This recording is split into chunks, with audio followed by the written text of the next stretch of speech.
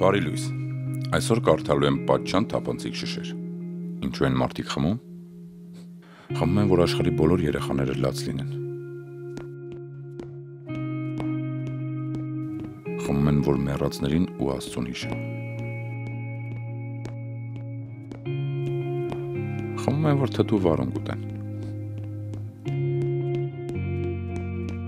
Խմում են, որ խմեն։ Խմում են, որ մարդ սպանեն։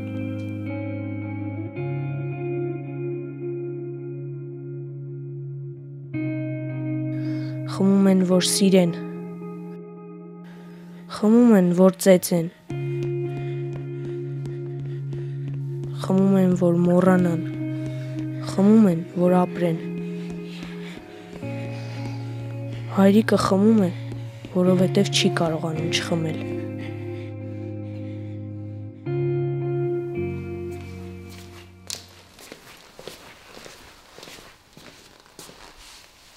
Տղաս, արի հաց ուտենք։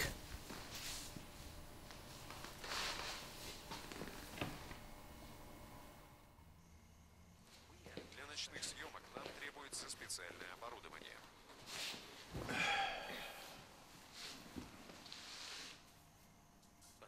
Но леопард чувствует себя в темноте как дома. Он не полагается только на свое отличное ночное зрение. У него...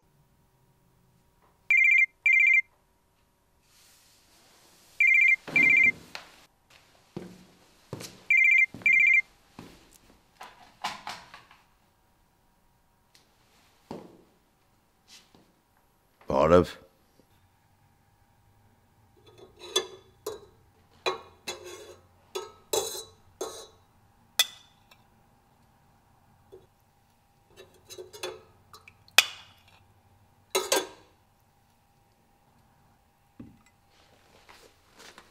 Ես իհարկե կհամաձայնվեի այն էլ այդ գումարի դիմաց, բայց ես չեմ կարող իմ ընտանիքից հեռու լինել։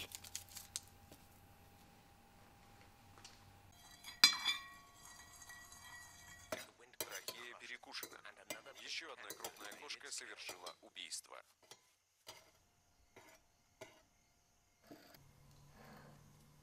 Но то, что он делает после убийства, делает леопарда уникальным.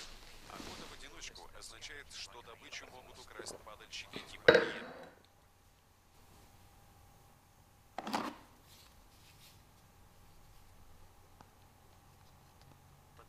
Но огромная мышечная сила леопардов означает, что они умеют залезать на деревья и подвешивать на них добычу так, чтобы ее не украли воры.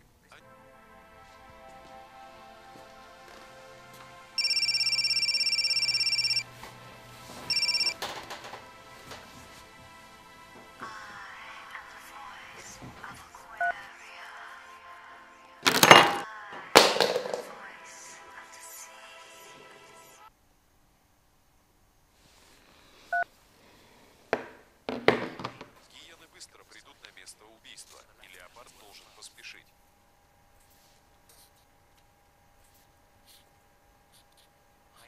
Гиены – пираты равнин. Они бродят по саванне, всегда готовые поживиться чужой добычей. Но гиены не лазают по деревьям. Леопард подвесил добычу так, что ее невозможно достать. Խնդրում եմ այս առաջարկով էլ չզանգել։ Հաջողություն։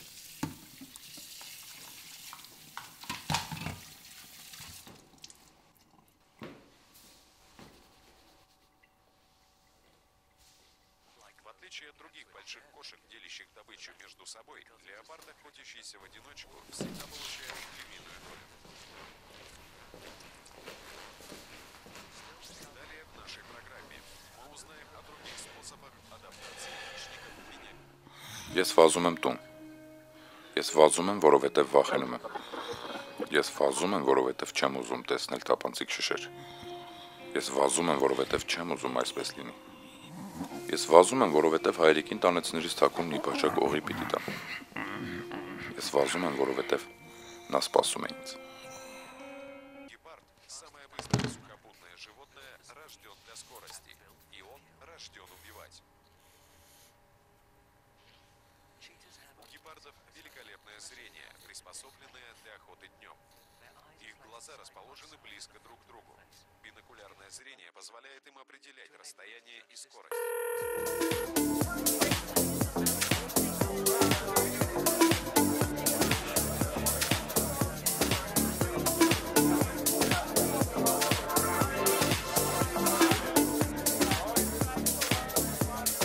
Гепард настолько быстрый, что может поймать даже самую быструю газель.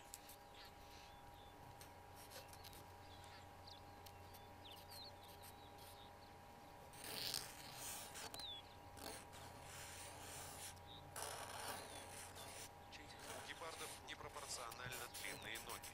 Их ступни приспособлены для трения о землю, а стягивающиеся когти помогают удерживать добычу.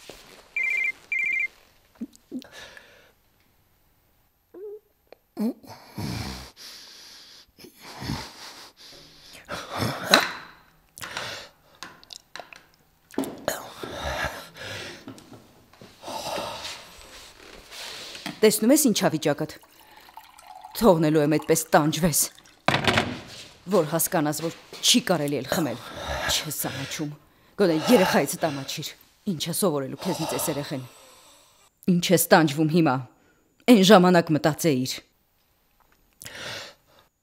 Ջուր էլ չտաս։ Էս ինչ ես վերածել մեր կյանքը։ Քեզ կործանել ես, մեզ էլ քեզ հետ։ Էս երեխուն գոնե խղճա։ Ինչա դառնալու ապագայում։ Կործանեցիր մեզ բոլորիս, դե հերիքա էլի, հերիքա խմես, ինչքան կարելի է։ Քեզ քիչ է, հաստատ քիչ է։ Այ մի քանի անգամ որ այդպես վատանաս կհասկանաս, թե ուր ես մեզ հասցրել։ Սա կյանքա, որ դու մեզ համար սարքել ես, հա։ Ավելի լավ մեռնեիր, քան թե մեր կյանքը այսօրը գցեիր։ Սա խմելուդ հետևանքն է։ Թողնելու եմ այս սենց տանջվես, էլ երբեք քեզ չեմ օգնելու, շտապել չեմ կանչելու։ Քո ընկերները ինչերի են հասել, իսկ դու։ Նայում եմ նրանց կանանց, սիրուն հագնված, բոլորը լավ, ապահովված, գնում են թատրոն, կինո, համերգ, իսկ մենք անիծում եմ այն օրը, որ ես քեզ հետ կյանքս կապեցի։ Պիտի երեխուս վերցնեի ու շուտ գնայի այստեղից։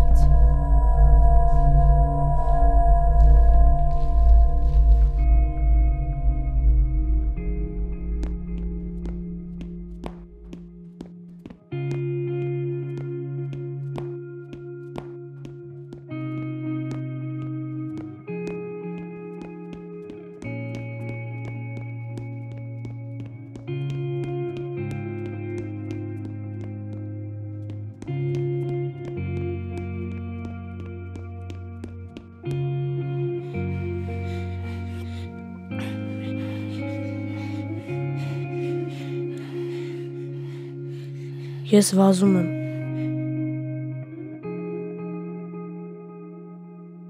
Որովհետև ինձ հետ վազում են աշխարհի բոլոր երեխաները։